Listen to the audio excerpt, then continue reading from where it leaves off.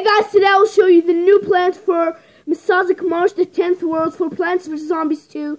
It's called the Water Dragon, guys. It's really nice. It's confirmed 100%.